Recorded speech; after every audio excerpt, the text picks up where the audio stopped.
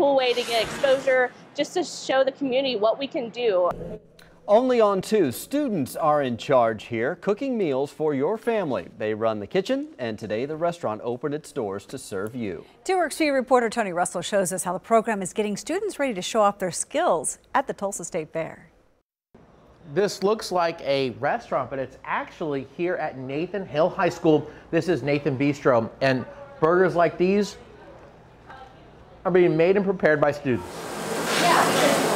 This is not in the school's cafeteria. And I need one more small to-go box.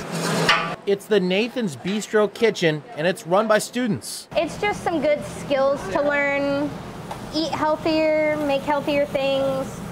Could be a side job. So you'll end up with 1/8 slices.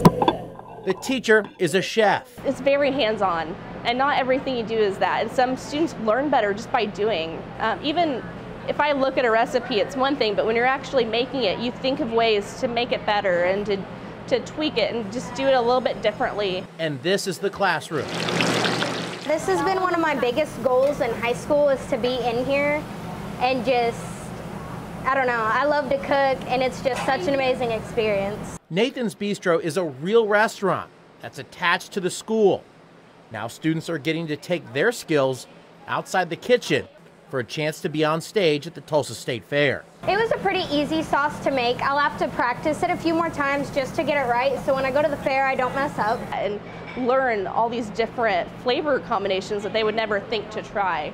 Like a miso, sesame, ginger, onion dressing. Might not sound great if you've never tried miso before, but once you experience that, it's completely different. So if you're looking for lunch, think about coming out to Nathan Hale High School. Again, the students do the lunch the first and last week for each month. Obviously, check in advance if there's a holiday that month.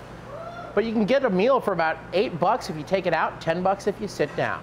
In Tulsa, Tony Russell, 2 Works For You.